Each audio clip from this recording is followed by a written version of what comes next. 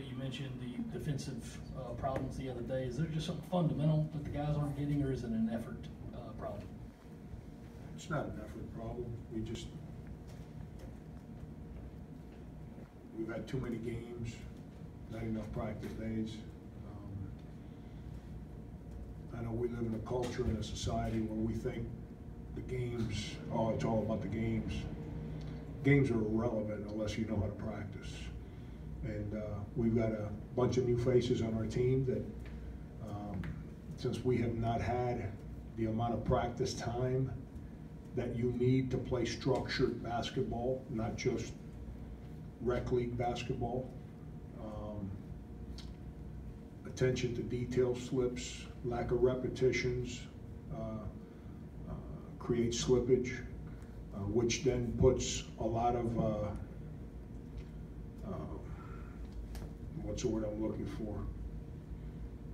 A lot of pressure on your leadership, and our leadership right now is still not established. It's kind of, it's not bad, but it's just not what it needs to be.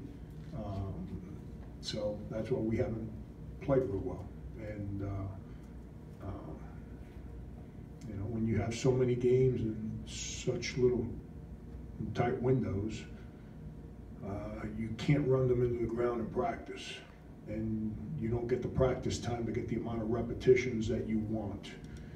And with young players, I've heard Will Muschamp say this a lot, that football's a developmental sport. Well, so's basketball.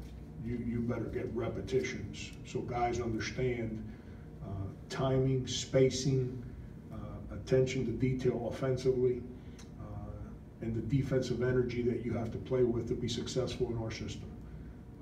We just haven't had the practice time, and the practice that we've had, we just, you know, maybe I should have run them into the ground leading into the Temple game. And when I mean run them into the ground, I don't mean put them on the line and run. I just mean like run a real 2.5, 3 hour practice, because we got so many young guys that I tried to protect their legs. Heck, that didn't work against Temple, and we regressed going into UMass. So I should have just handled last week a lot better. Questions? Frank, I think you mentioned last week, I think on your radio show, that Corey is up 32 pounds, somewhere around there, from last time he played at Delaware. And obviously he's still adjusting to playing with that weight. What went into him gaining that, and where do you think he is in that process and I guess, what's the timeline do you see him kind of adjusting to it and getting to a level where he needs to be at? Just confidence in his leg. To get to the level he needs to be at is confidence in his leg, so he can, he's practicing a lot better. It hasn't translated to playing better in games. Like, he had real good practices going into whoever we just played UMass, real good. As competitive and as consistent as he's been. Obviously, there's still a little doubt there. The weight he's gained is not preventing him from playing well. And I don't know if that's kind of where you were going with your question. The weight he gained is because he actually was introduced to the weight room the day he stepped foot on this campus. He had no idea where the weight room was at Delaware.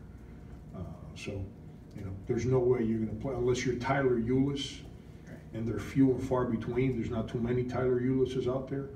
You're not going to succeed playing SEC basketball weighing 150 pounds or whatever he weighed when he got on campus.